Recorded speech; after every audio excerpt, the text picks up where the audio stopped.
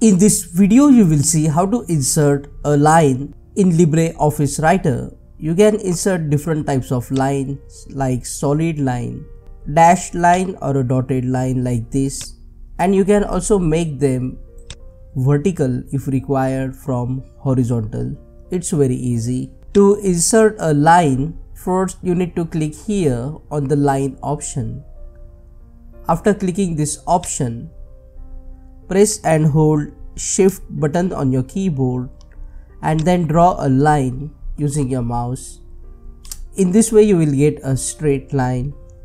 However, notice that this line is very thin. We need to customize this line. To customize, click on the line, and here at the top you will see this option of line width. You just have to click on the up arrow and the line thickness will increase.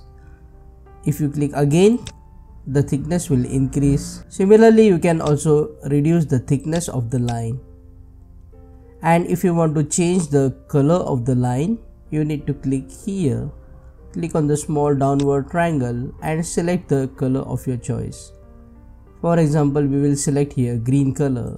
And if you want to change the style of the line to dotted or a dashed line, you can click on the drop down of line style, and here you will see many types of lines. You can select any line and the style will be applied to the line that is inserted in the document. You can click at the end of the line and then increase or decrease the size of the line according to your need and make it vertical from horizontal. You can hold it and place it anywhere in the document as well. Click on that like button, comment below and let me know if this video solved to your problem. And don't forget to check out these useful videos related to LibreOffice. See you again in the next one.